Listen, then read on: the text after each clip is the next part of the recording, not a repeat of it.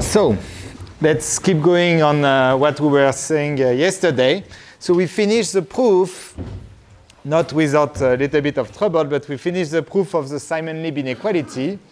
And now I want to reinterpret it, to give you another interpretation of the proof, which I think is going to be enlightening. But I first wanted to do it in the most elementary way. And so the idea is that, in fact, this high temperature expansion, it gives rise to some kind of random walk explanation, interpretation of the spin-spin correlations. So remember that we had this path gamma. So for any omega, we had a gamma of omega, which was kind of a backbone, like an exploration of the path from 0 to x in my omega. So this allowed us to rewrite this quantity as the sum of a gamma from 0 to x, gamma included in G.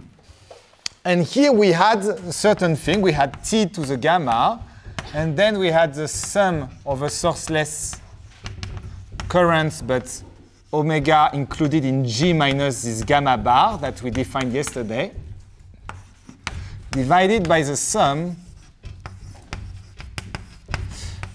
for omega included in G of T to the gamma. Well, this whole thing depends only on gamma, right? So I can decide that this will be the weight of my walk gamma from 0 to x.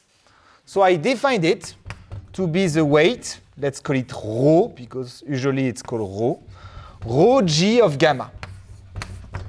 So when we reinterpret it like that, what do we end up with? We end up with the spin-spin correlations is equal to the sum of every possible gamma from 0 to x, gamma included in G, of rho g of gamma.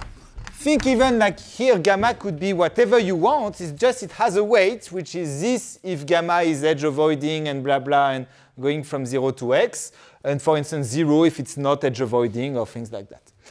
But this, you see, should make you think to another quantity which is quite famous, which is the green function. If you look at the green function in G between 0 and x, well, this is just the sum over every path from 0 to x, path staying in G, of, so let's say that we are 1 over degree of G, or let's say 1 over, let's say we are on ZD. Like so G is a subset of ZD. 1 over 2D to the length, right? This is a green function. You sum over every path, and you look at the probability of this given path. There is no constraint on the length, no constraint on anything. And this gives you the green function, the expected number of visits of a simple random walk to x when it starts from 0. So you see here a clear analogy. The spin-spin correlations are in some sense re-expressed as the green function for a certain very non-Markovian and very non-simple random walk, random path. Okay? So when you do like that, you can read again what we did in our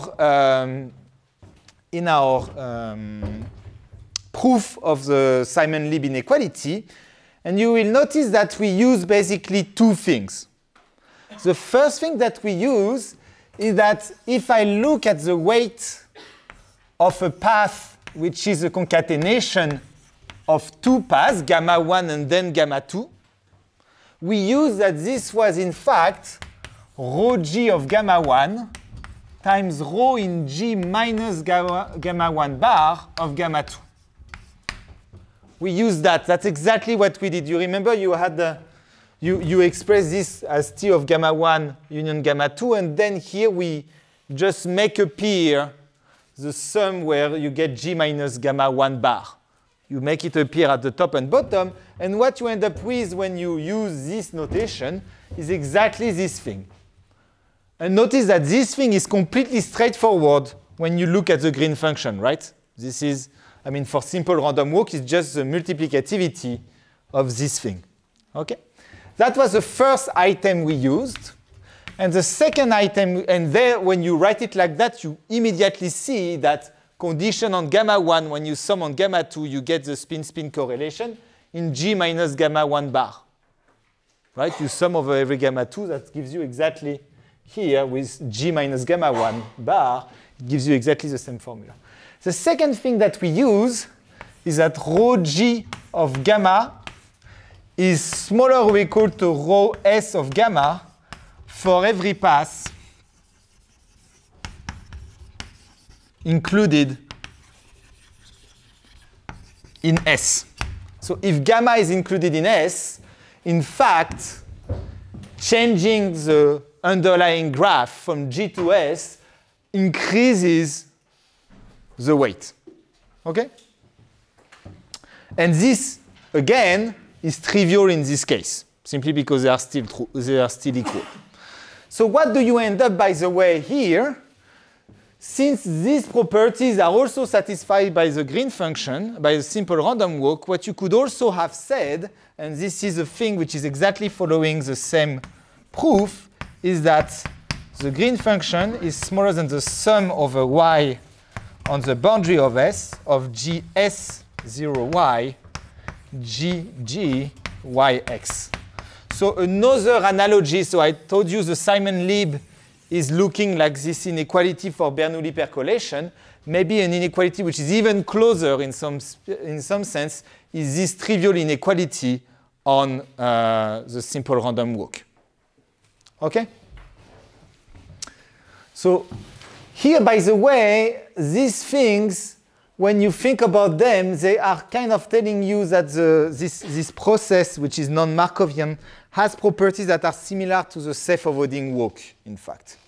And this is something that we will not use in this class, but which were very useful to derive, for instance, less expansion for the Ising model. Is this analogy between this thing and self-avoiding walk? Okay.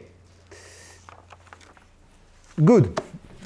So from there, so this was just a parenthesis to say, I mean, to give you another interpretation of the proof. Now let's try to get an important application of the Simon-Lib inequality, which was a proposition that I very briefly mentioned, I mean, that I gave you as an exercise and then realized I forgot to give you a hint, which made the exercise kind of difficult, I think. So it's the following, that if chi of beta, which is equal by definition to the sum over x of sigma 0, sigma x beta, so let's be in infinite volume, let's not bother about that, then there exists a constant which definitely depends on beta, such that sigma 0, sigma x beta is smaller than exponential of minus c times x for every x. That's the first thing. And also, chi of beta c equal plus infinity.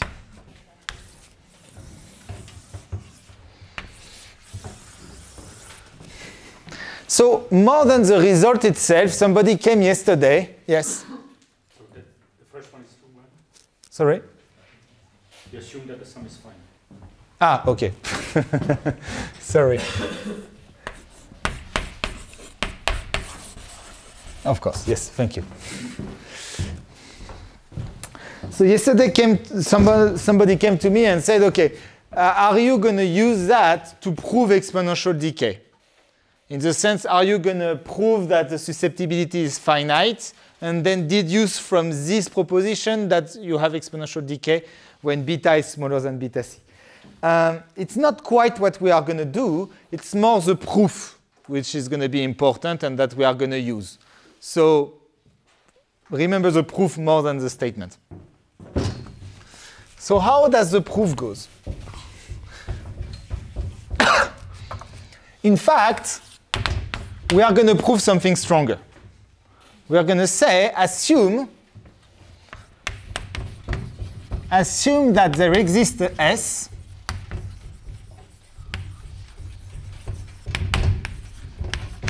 containing 0 and being finite, such that phi beta of S, which I'm going to give a definition to that. This is going to be, by definition, the sum for y on the boundary of S of sigma 0, sigma y, S beta. If you think about it, when you remember the Simon-Lib inequality is just this part of the Simon-Lib inequality, when you forget the second part, okay? So this quantity is smaller than 1. Assume that there is a value for which this is strictly smaller than 1. Then I claim that you have exponential decay. So let us prove that there exists C such that this is true.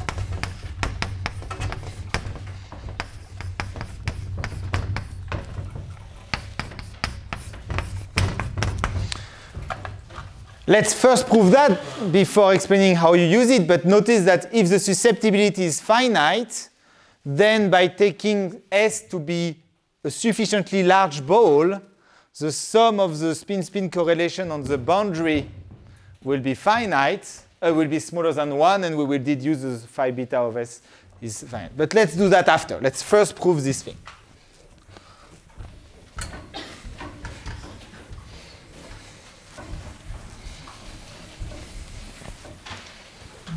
Okay. So first, maybe a remark, because I could have done it maybe before, is that the Simon-Lib inequality was stated in finite volume, right, with the graph G. But by letting G go to infinity, you end up, so Simon-Lib inequality gives you that sigma 0, sigma x beta is smaller than the sum for y on the boundary of sigma 0, sigma y, S beta, sigma y, sigma x beta. So you should not be afraid of the fact that we are going to work in infinite volume here. This is really equivalent. OK. So here what we are going to do is define ms of beta to be the infimum over every x which is not in lambda s, okay, of sigma 0, sigma x beta, okay? So it's just the largest, just the largest spin-spin correlation for points which are sufficiently far from the origin. What's lambda s? Sorry? What's lambda s? Lambda s is a box of size s. Yeah, maybe you want me to put n. It's to be more correct. Lambda n was a ball of size n, and will always be the ball of size n. I will not change it. Okay. Okay. So by the way, s, since it's finite, let's say that s is included in lambda k. Okay, k is fixed.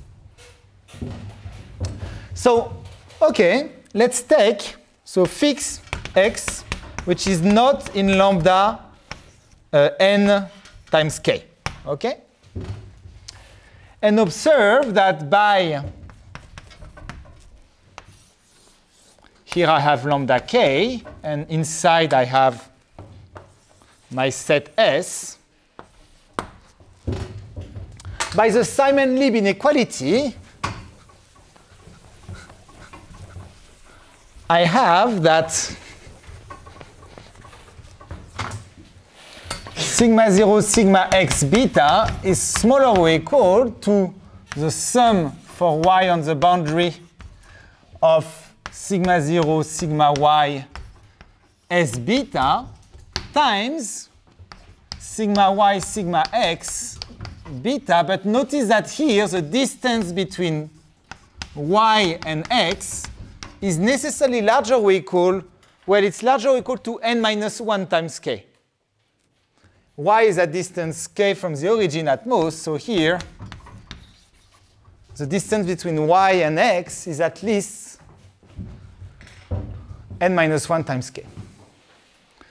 Okay, so I'm going to do something that I just realized now I didn't prove yet, but I'm going to prove it just after. But this is invariant order translation, this state. So in particular, here, you deduce that this is equal to sigma 0, sigma y minus x.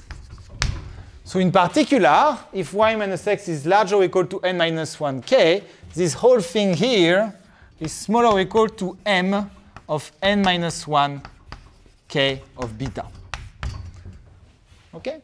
But if now you have a uniform bound on this, what you immediately deduce is that this thing you can bound by phi beta of s times this uniform bound. Okay.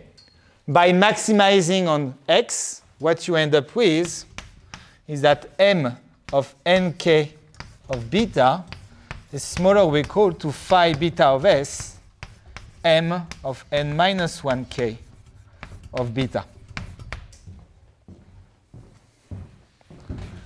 So I obtain an inequality between m of nk and m of n minus 1k. From that, I deduce immediately just by iterating that m of nk of beta is smaller or equal to phi beta of s to the n, but phi beta of s is strictly smaller than 1, so that immediately gives me that the exponential decay I was looking for.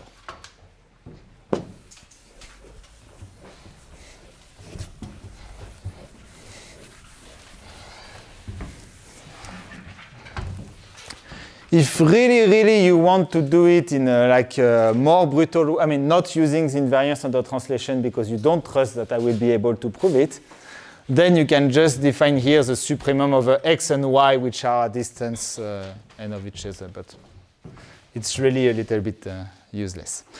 OK, so from that, I get that for every x which is not in lambda nk, sigma 0 sigma x beta is smaller than exponential, I mean, that phi beta of s to the n, which this implies immediately that for every x,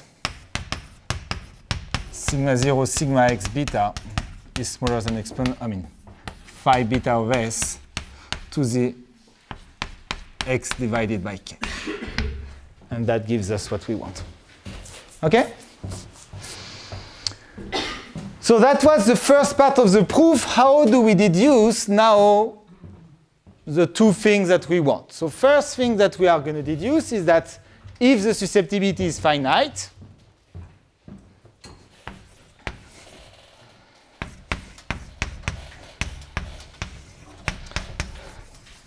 then there exists an n such that sum for x on the boundary of lambda n of sigma 0 sigma x beta is smaller strictly than 1. Right? This is clear because the sum of this thing is finite. But now notice that here this is the spin-spin correlation on ZD. But therefore they are larger than the spin-spin correlation on lambda n by monotonicity in the graph of the spin-spin correlation. So this is larger or equal to the sum for x on the boundary of lambda n of sigma 0 sigma x lambda n beta. And this is phi beta of lambda n. So what I just proved here is that if the susceptibility is finite, then one of the phi beta of s is finite, and that implies the result. Okay? So how do we prove now the second part of the claim, which was that the susceptibility at beta c is infinite?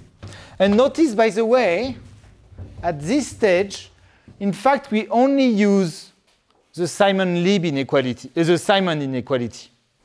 Here, if we would have just this, that would be completely fine. There would be no problem with it. Here, you would just use phi beta of lambda n. You would just define it without the S, and it will work. For what I'm going to do now, it's not going to be the same. Because now what I'm going to say is the following. So let us prove that phi beta c of S is larger or equal to 1 for every S. OK? So how do you prove that? Well, you go by contradiction. If phi beta c of S is strictly smaller than 1 for some S,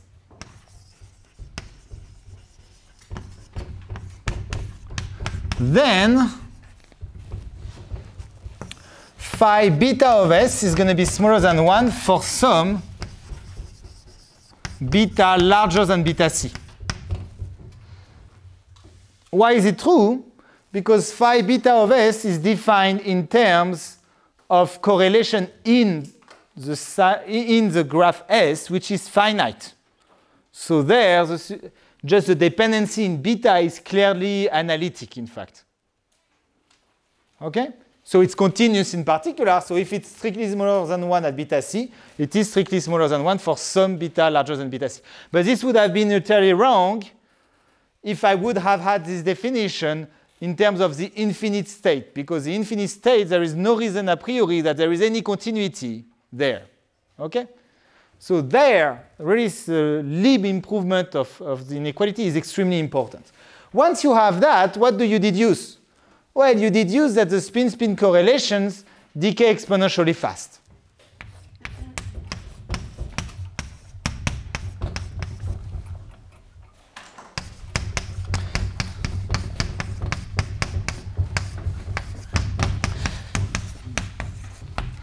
But this we will see that this is contradictory.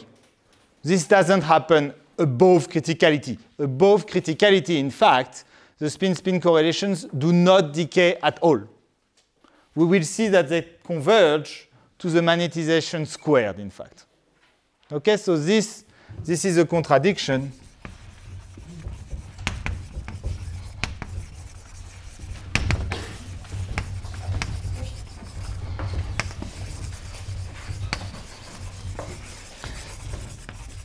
So at this stage, we did not really prove this. So it can be a little bit frustrating. But so because this will require a little bit more theorems.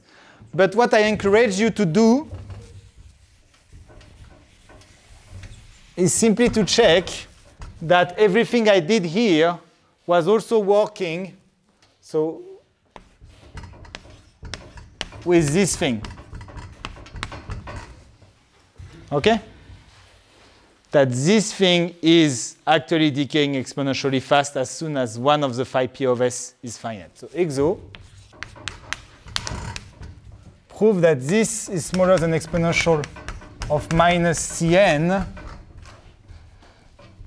for every n as soon as phi beta of S smaller than 1 for some S. But you see, if this is decaying exponentially fast, then you really prove that the magnetization is 0. OK?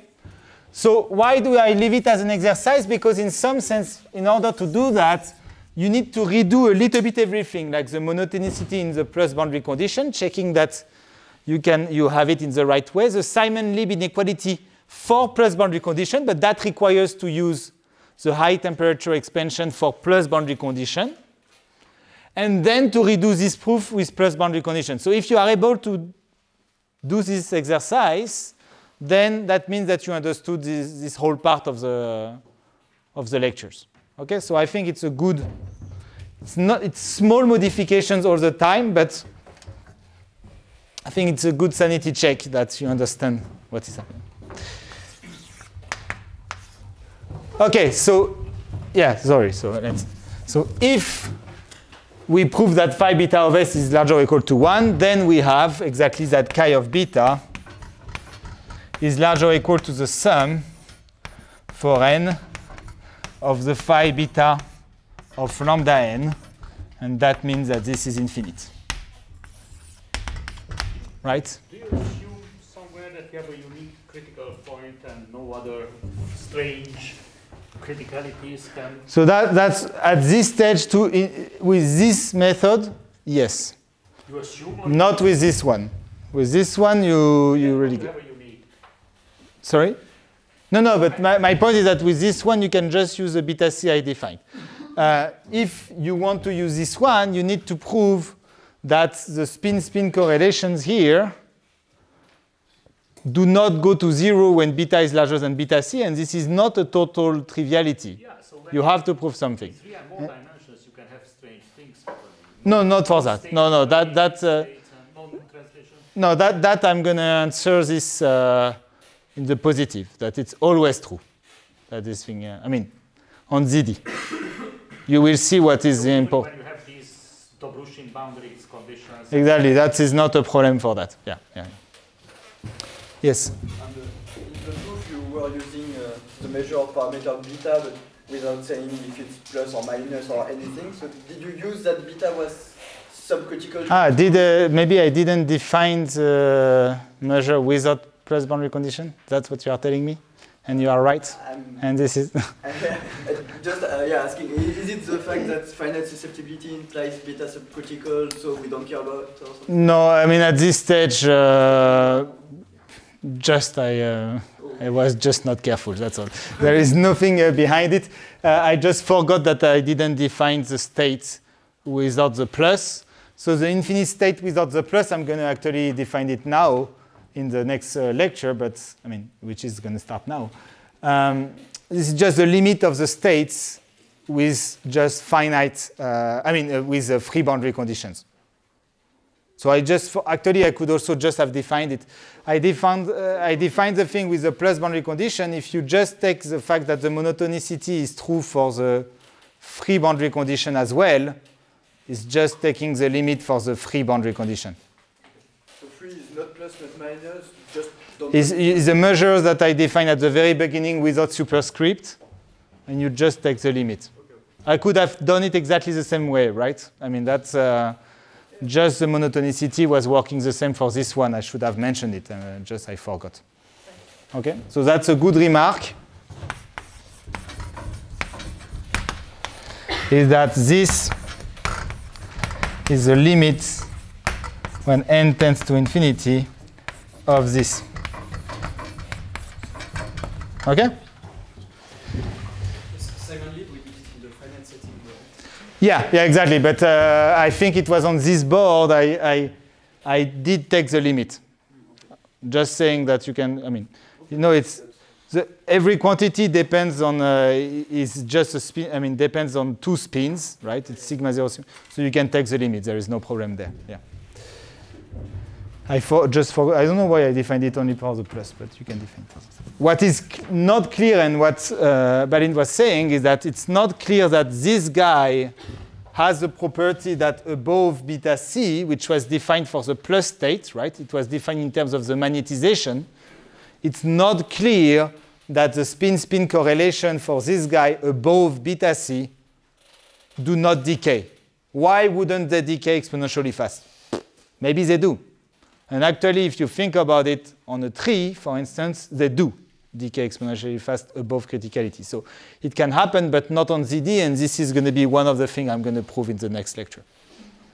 But if you don't like that, you do it with the plus state, and there you have no assumption. Okay. Are there other questions on this part of... Yeah. So similarly, it's true for any measure that is a thermodynamic limit, but is it also true for any Gibbs measure in infinite volume? I guess it's, yeah, because you can just, I mean, you can use the DLR condition and then do it for every one of the thing and average afterwards, I guess.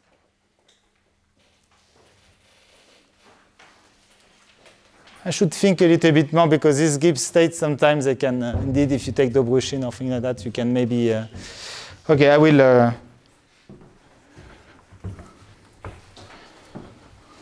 I will check. Yeah. Yeah, I mean. Well, what you can get the average on your boundary conditions of something, and then. Sorry?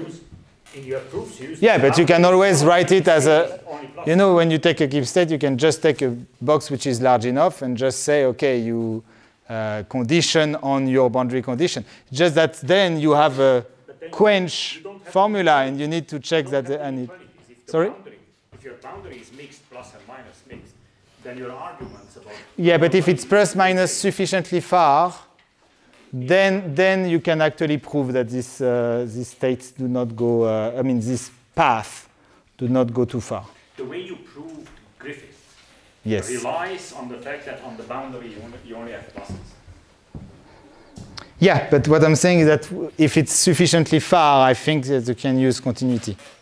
But okay, I mean, anyway, that's indeed, I mean, Gibbs states are a wide, you know, we have very little understanding even of what they are in dimensions 3 and more.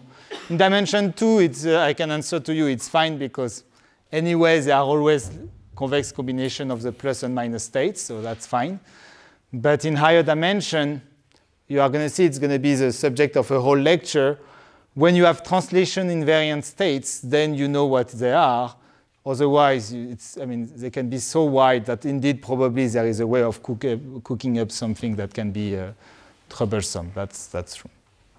Okay? Okay, so lecture 3.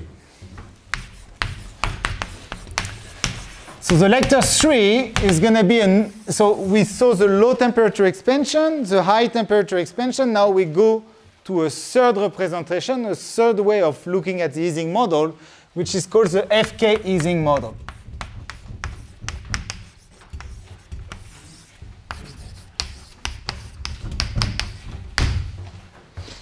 Okay.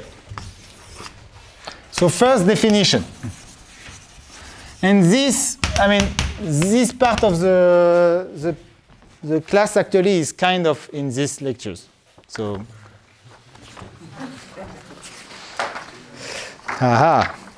so nobody took them? That's how you rule in the Shire. Okay. Well, from page 7 to page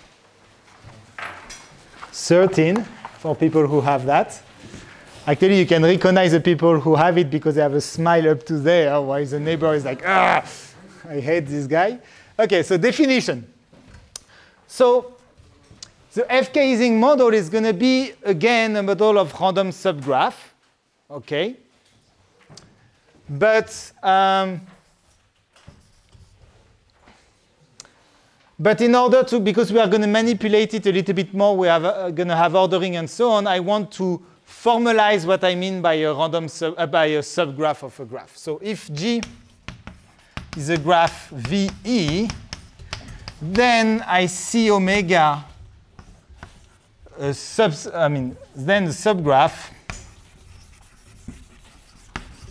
omega of G will be seen, in fact, as a function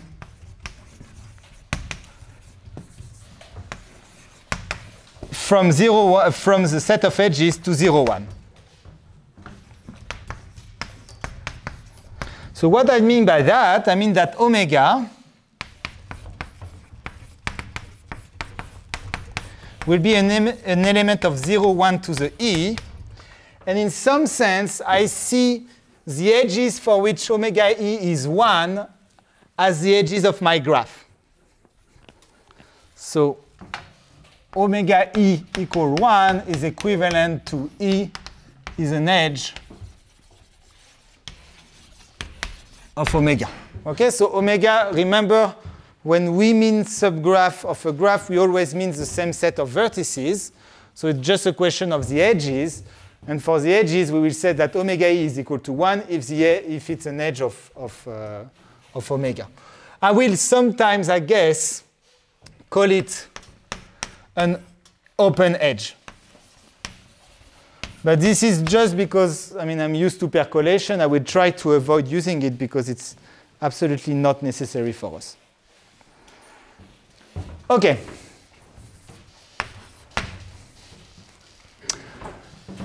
Very good. I just realized that I forgot a whole paragraph of my class. But that's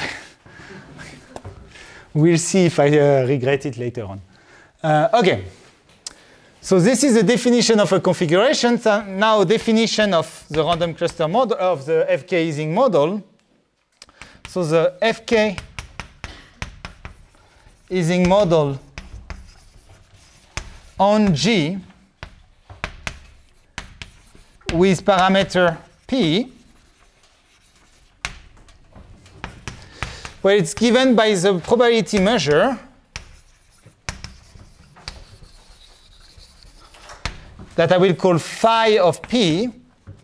So phi P of omega, the probability of a certain configuration, is going to be the following. It's going to be P divided by 1 minus P to the number of edges in my graph, which remember I denoted like that, times 2 to the number of clusters in my graph.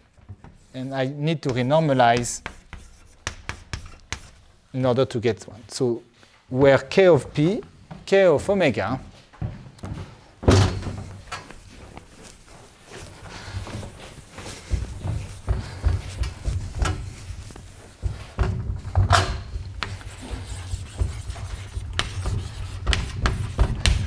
is the number of connected components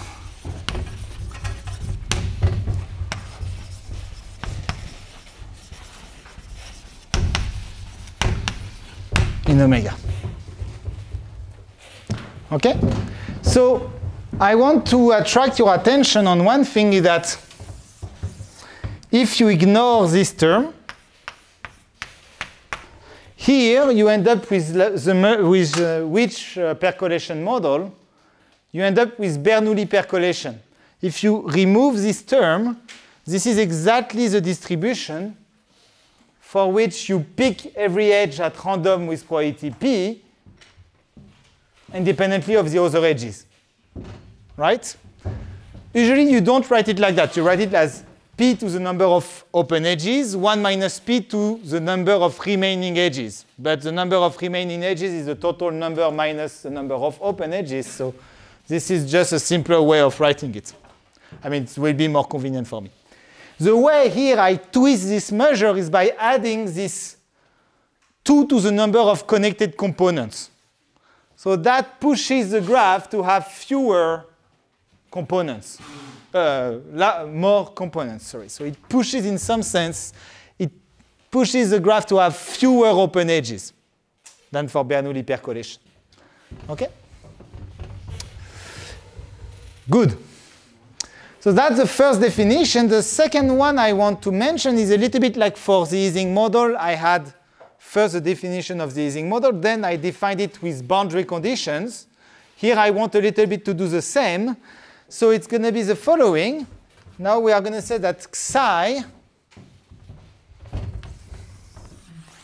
So a boundary condition is going to be just a configuration outside the graph. So a boundary condition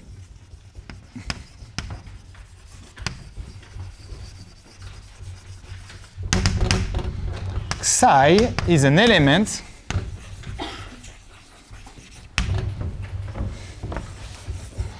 of 0, 1 to the ZD minus the edges. So the edges of ZD minus the edges of E. Okay? So it's a configuration outside. You have your graph G, and you have your configuration outside. I don't know, it looks like that.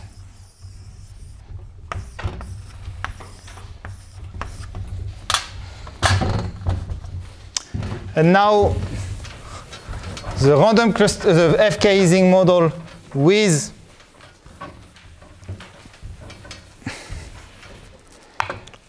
so definition, the FK Ising model with blah blah n boundary condition psi, so exactly the same thing as there, is given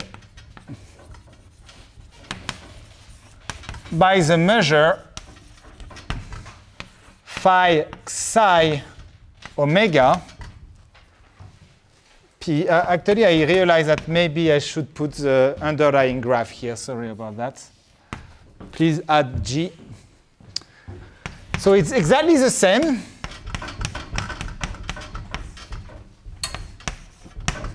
Except that here, we are going to count the number of clusters in a different way. K psi of omega is the number of connected components when you count omega together with psi. You merge omega with psi and you count the number of connected components. So let's be careful. A priori, psi could have infinitely many connected components. So when you count those that intersect G. Okay? So the number of connected components intersecting G in omega union psi. So let me give you examples maybe.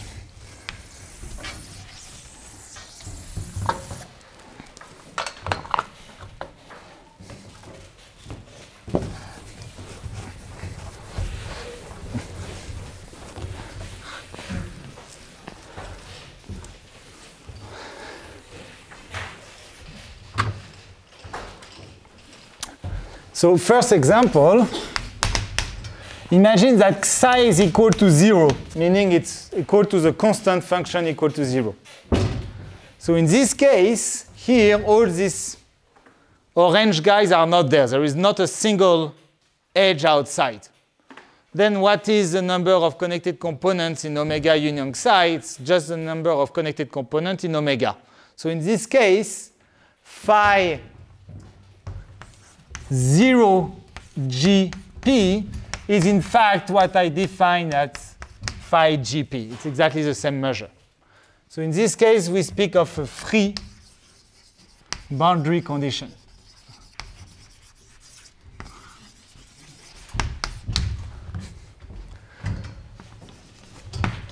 Second example is equal psi equal 1. This will be the very important example. In this case, you count all the clusters touching the boundary of your graph as 1. Okay? At least I should say when your graph has a connected boundary. Okay? So this is going to be called the wired boundary conditions.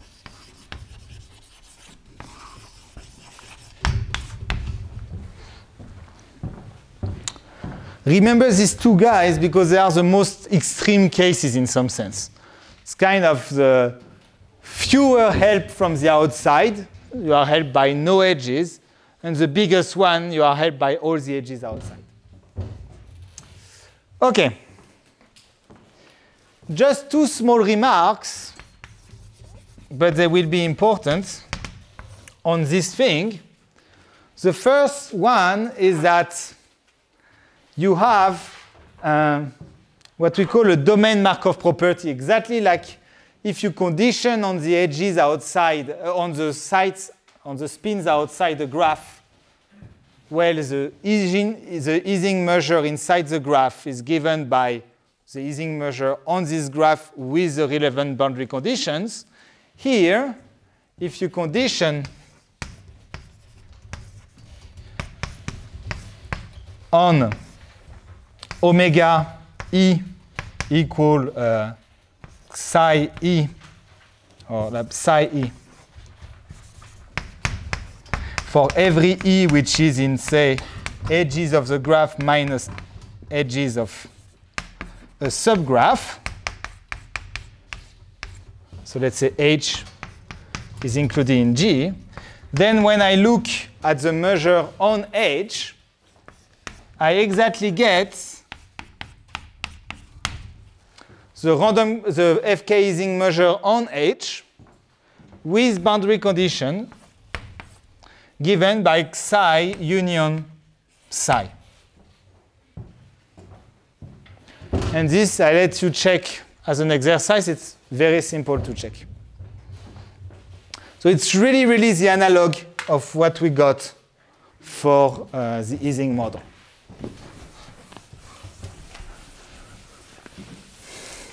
And connected to that,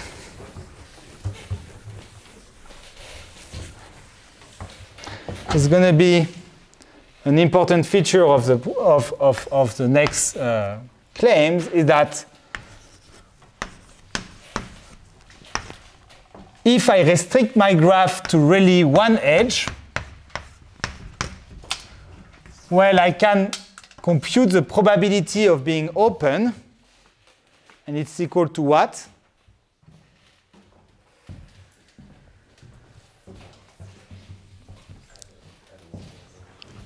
Sorry? It's equal to adding one more boundary condition. What do you mean by adding one more boundary condition? So if you have an edge like that, this is the edge, what is the probability that it's open depending on psi? There are two choices. Let me help you. Imagine that the two endpoints are already connected in psi. In this case, what is the probability of being open? When I go to my thing here, the fact that the edge is going to be open or not is not going to change the number of clusters because the number of clusters is already 1. So in this case, probability of being open is independent of the number of clusters, so it's P. If X is connected to Y in psi, where the edge E is equal to XY. Now, if X is not equal to, is not connected to Y in psi, opening the edge is going to change the number of clusters. It's going to make it drop by 1. So what is the probability of this guy? I'm always, sorry? 2p over 1 plus p? OK, let's make bets. OK, we have 2p over 1 plus p. 1 plus p or minus p? Plus? No idea. That's not how bets do work. I mean, you have to. It's not like I wait for the answer and then.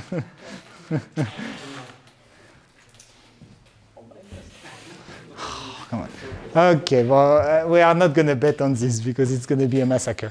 I was hoping that one of you would give it to me because I'm always confused on what it should be, but I think it's.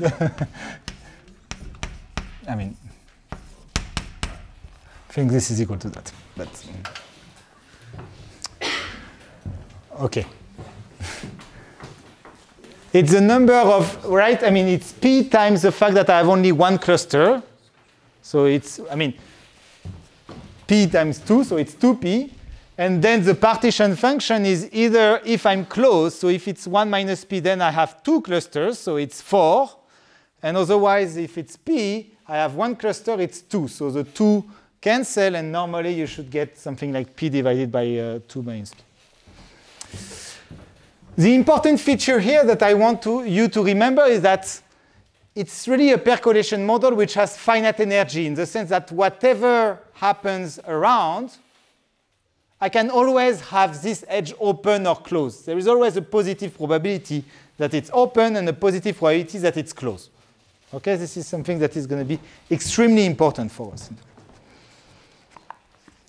OK. So this is the first thing I wanted to say. That's the definition of our model. What is the connection to the Ising model now? And the connection is going to go through a very nice coupling called the Edwards-Sokal coupling.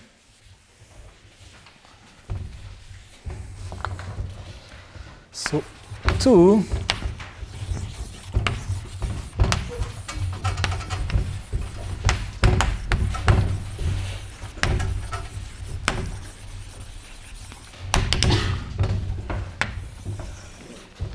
So how can we get the Ising model from this model? So imagine you get omega, a percolation configuration on a graph G. How can you get a spin configuration, so an assignment of plus and minuses to the vertices? Well, one thing that you can do is that, so this is a perco configuration on G. Well, what you can do is you can just decide that each cluster, each connected component of your graph receives a spin. So sample an IID family of plus minus random variables which are indexed by the connected components of your graph. Indexed by the connected components of G. So let's call this thing sigma C for C connected component of, not G, sorry, of omega. Okay, so you sample ID random variables indexed by the connected components. And then simply you assign to every vertex, well, the spin corresponding to sigma of the connected component it is in. So then set sigma x equals sigma c for every x in C. Okay? So you take your percolation configuration, you pick each one of the connected components. For each one of the connected components, you pick a plus or a minus one independently of everything else. And then you say all the vertices in my connected component receive this spin.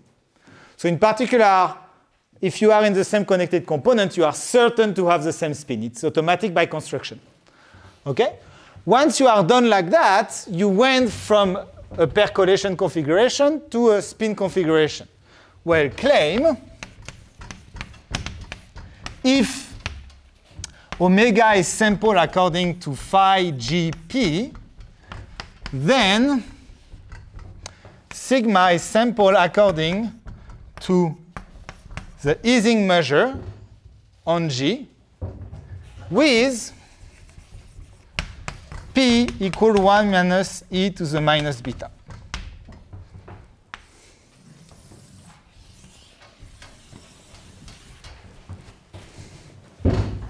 Beta or 2 beta? What am I saying? Toc, toc, toc. 2 beta. One day I spent like a week because I was getting a result up to a factor 2, and that was exactly this 2, which I don't know why, I completely forgot about it. And since then, I'm completely confused of whether it was a factor 2 or a factor 1/2, so I'm always confused with this. Yes? A historical question. So I wonder, wasn't this proposition there in the old paper of Fortin and Pascal? Okay, so that's a very good thing. We discussed that a lot with Michael in particular.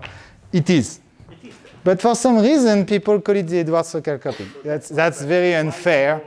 It was already there in the Fortin-Castellan. I'm too young to correct, you know, the habits of my community, even when they are wrong. Yeah. No, I was anyway going to say, yeah. Yeah. So it is indeed explicitly stated there, and it's more explicitly stated than in this paper, actually. So that's the irony of the thing. Yes, I completely agree. Okay. Just a stupid question. Yes. The vertex that has no edges, it's its own. It's really the connected component of the graph, which has all the vertices by construction. All our subgraphs have all the vertices, so it is a honest connected component. That's a good question. It's a good remark to make, actually. Thank you. Okay, so let's try to prove that. Okay, so how do we do that? First, let's just give a name. Let's call it P to the coupling between omega and sigma. Okay? And let's look at the probability of omega together with sigma. Right? The pair. What is the probability for this coupling? Yes? How do you sample the plus or minus for the Independently of everything else. but Bernoulli 1/2. Yes, yes, yes, yes, yes. Yeah, yeah. Yes. So what is the probability of getting omega and sigma? First thing, you need to get omega. So this is going to be P divided by 1 minus P to the number of edges in omega, 2 to the number of connected components in omega. Let's here decide, oh, well, let's put it like that. And then I need to get exactly sigma from omega. So in particular, I need to get the right spin for each one of the connected components. And maybe this is not sufficient because maybe sigma is not compatible with omega. Maybe sigma cannot be obtained from omega. So if it can be obtained from omega, then the only thing that I need to do is to sample the right spin for each one of the connected components. And if it cannot, I get 0. So here, I'm going to get a 2 to the minus of k of omega.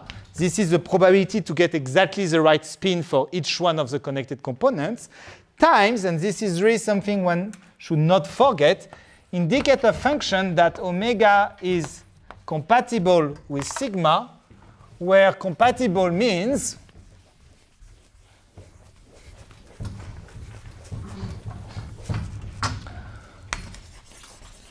where omega compatible with sigma means that omega xy equal 1 implies sigma x equals sigma y.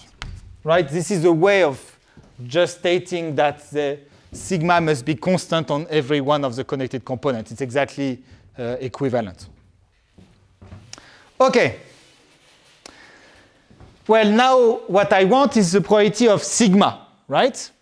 So the probability of a configuration sigma is just going to be the sum, so 1 over z of gp, times the sum for every omega compatible with sigma of this thing.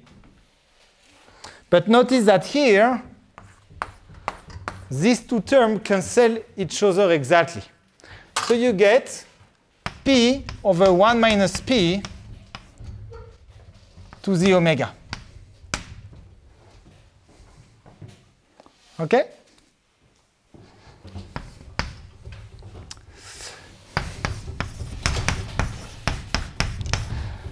So, here, there are a bunch, and now I realize that I don't know why I defined it with p over 1 minus p. Okay, well, let's put 1 minus p to the number of edges and write sum over omegas of p to the number of edges, 1 minus p,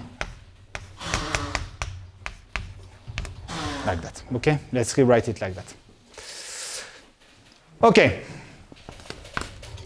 So now here, what are the omega? What are the possibilities? So here I just multiplied and I didn't do the right thing at all. What is that? You are stuck, you know, in this binary way of seeing math where minuses are important. That's okay, good. What are the omega here on which I'm summing? Well, there are different types of edges, right? The first edges that are important are edges which are between x and y for which sigma x is not equal to sigma y. This guy, for which sigma x is equal to sigma y, sorry. These guys, they are automatically open. There is no choice, right? And then you have, sorry, what am I doing? No. What did I do là? No. Yeah, sorry. If the omega are different, if they are different, they cannot be. Yeah. The omega must be a subset of those edges which are have equal sigma at the end. Sorry? The set of omegas must be subset of those edges where sigma x equals sigma y. Yeah. You mean, yeah, that is fine, yes. I mean, I want to define E sigma. Let me see what I want to do. So I want to define E sigma to be the set of x, y for which sigma x is not equal to sigma y. Okay? I want to define this. And I want to say that for these guys, omega xy must be closed automatically. Okay? So here, I have this 1 over z of gp, 1 minus p to the e.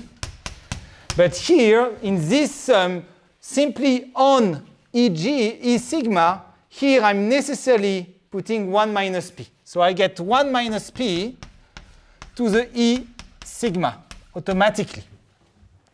The edges in these things, they must be closed. And then I get the sum for every omega in 0, 1 to the E minus E of sigma. And for these guys, where the edge can be closed or open, I don't care. Right? So for this guy here, I'm just putting P of omega, 1 minus P to the E minus EG, E sigma, sorry, minus omega. Right? I just decompose in two like that. What is this sum? Well, this sum is just 1. Okay?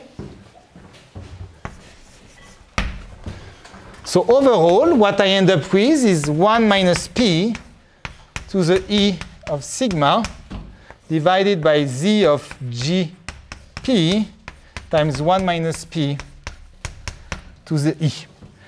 This is a constant, and this is what compared to the Hamiltonian of the Ising model. It's 1 minus P is e to the minus 2 beta.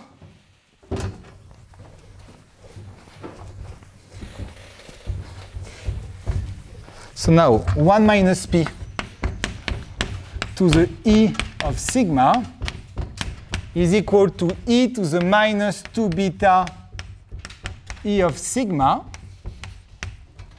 But E of sigma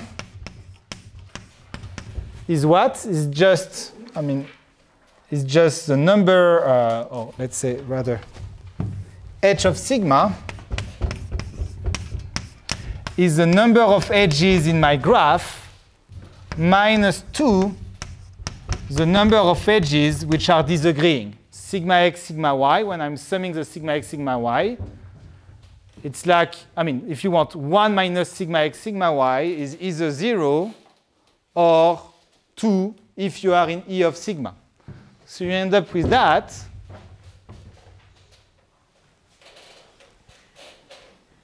You end up with that. Yes, and therefore this is equal to e to the beta E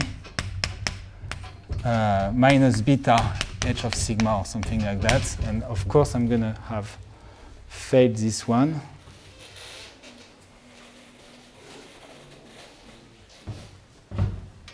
Yeah, OK. So maybe here it's 1 plus.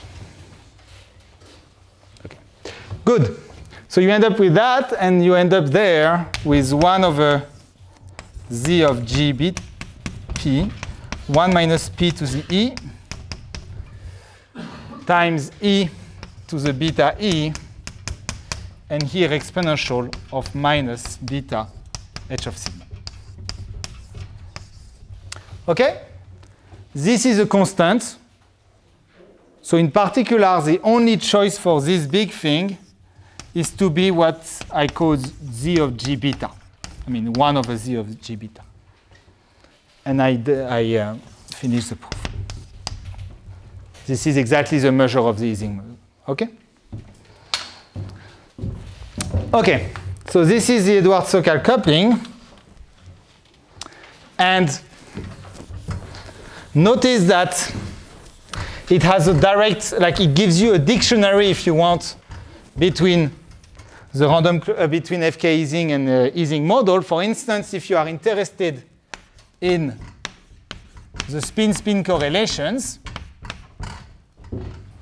how can you re-express them in terms of the FK Ising model?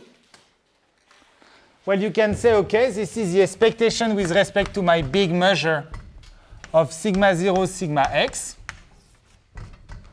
But this I can decompose in two. I can say it's the decomposition indicator function that x is connected to 0 in omega, plus the same thing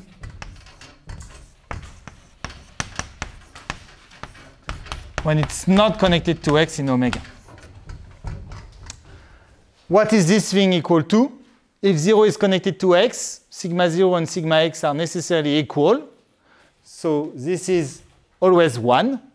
And if 0 is not connected to sigma x, sigma 0 and sigma x are independent random variables. Therefore, this thing is always 0. So this is 0. And here I end up with phi gp of 0 connected to x. More difficult if I look at sigma a beta. This was g beta. How do you express it in terms of the event, I mean, in terms of the FK Ising model? Yeah? Do you see that they are all in the same connected component? Not necessarily. No. Yeah, so all even partitions. Exactly. So it's phi gp of the event that I will call in the rest of these lectures because it's going to appear later on, fa.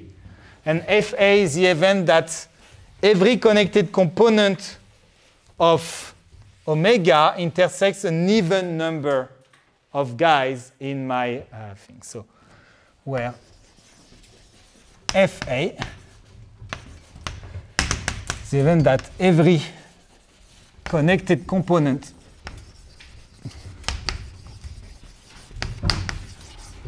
of omega intersects an even number of times.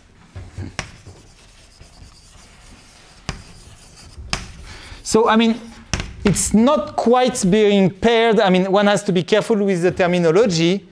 This is like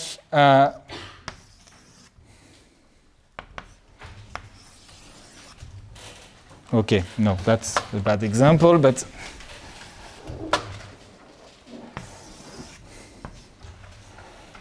okay. It's not necessarily, I mean, it's you cannot necessarily find disjoint path connecting the different guys. This is not always possible. Okay.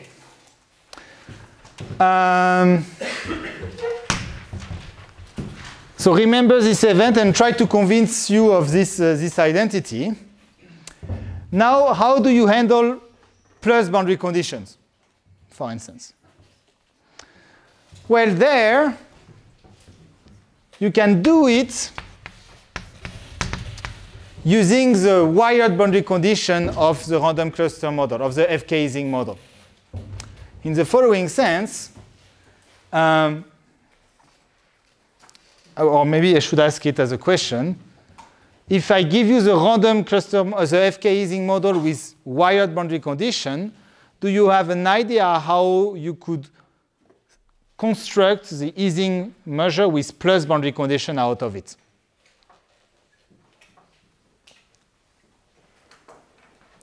So there is one thing that should change for sure, is that here in the definition that we made for the free boundary condition, the thing is completely spin flip invariant. You can change all the spins, nothing changes. And this, we saw it's not the case for the plus boundary condition because we saw that sigma 0 plus was strictly positive. So you need to break the symmetry. Do you have an idea how, I mean, what could be a natural way of breaking the symmetry there? You fix the outer cluster to be plus? Exactly. You fix the outer cluster to be plus. So let me define it in a proper way. It's going to be exactly like the high temperature expansion. So you fix a graph G, subset of ZD, and you define a slightly bigger, you define your random cluster model on a slightly bigger graph, which is G plus the edges exiting from G, exactly like for the high temperature expansion. So you have G, and you have these edges.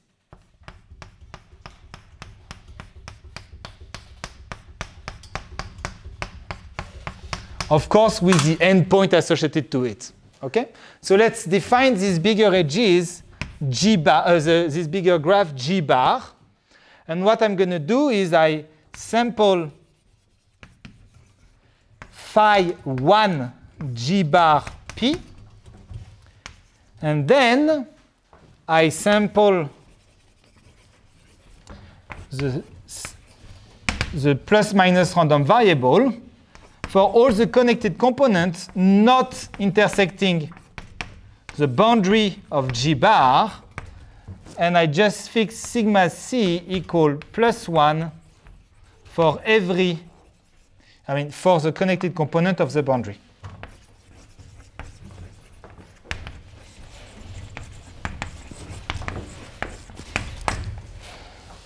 Proposition.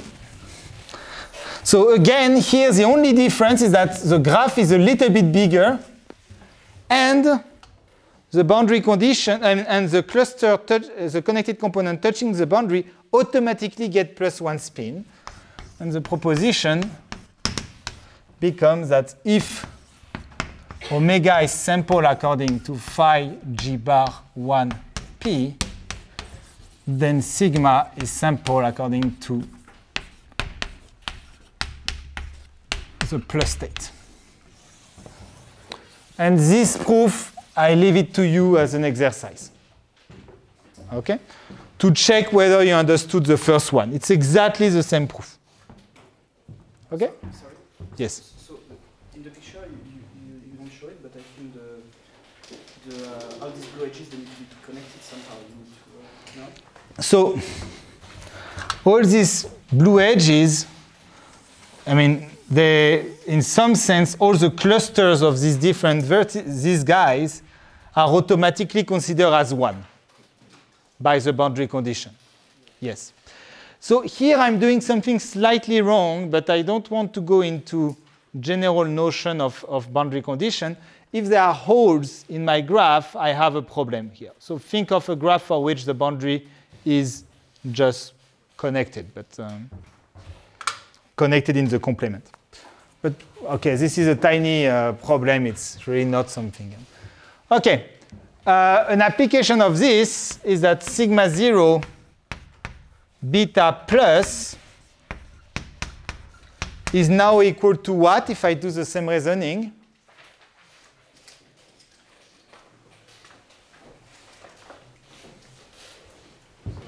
Probability that 0 is connected to the boundary. Exactly.